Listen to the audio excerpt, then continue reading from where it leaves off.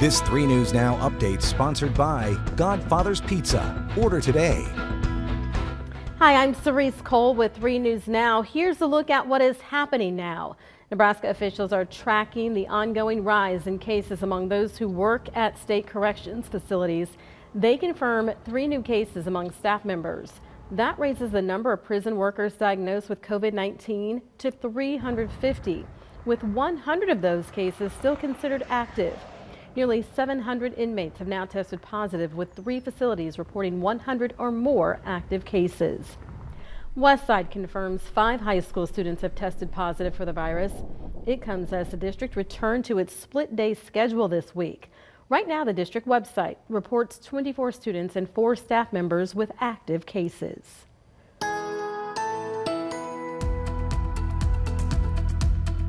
And on 3 News Now, Chief Meteorologist Mark Stitz. Another mild afternoon, highs near 45 with mostly sunny skies the rest of the day. Overnight tonight, a little bit chilly. Nothing new, though, from earlier this week. We'll drop down to about 26 for your Friday morning with mostly clear skies and light winds to start the day. But Friday afternoon, mostly sunny and even warmer, a good 10 degrees above average with a high near 50. Then over the weekend, we cooled off just a little bit, down to 47 on Saturday and a little cooler yet on Sunday near 44, but both afternoons mostly sunny. Now we start to warm back up even farther above average. Monday 47 and then mid 50s for Tuesday and Wednesday.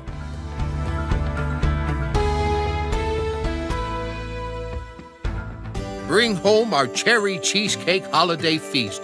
A medium specialty pizza, a medium 1 topping, and a cherry cheesecake streusel.